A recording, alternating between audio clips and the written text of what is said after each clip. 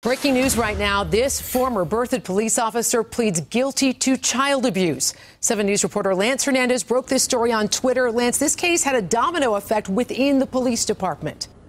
Teresa, Jeremy Yachik's ex-girlfriend sent video of him beating and kicking his daughter to Berthoud's police chief. Nothing came of that video, so she made it public.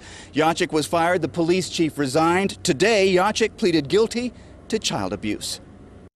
Mr. Yachik, why did you plead guilty? The former officer said very little in court and nothing outside after entering his plea. Court documents show that after his ex-girlfriend sent video of him beating and kicking his daughter to the police chief, Yachik called her and said, "Nice try, trying to get me fired. It's not going to work."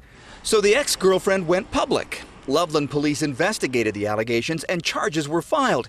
Investigators determined that Yachik physically abused his daughter multiple times in this home, punishing her for taking carrots out of the refrigerator.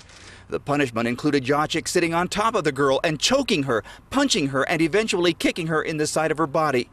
Yachik pleaded guilty to child abuse pursuant to Alford. That means he's not admitting guilt, but knows that if the case were to go to trial, he would likely be convicted. In the eyes of the court, that is a guilty plea. In an interview with police, Yachik admitted the abuse, which also included tying his daughter's hands with zip ties and force-feeding her ghost pepper hot sauce.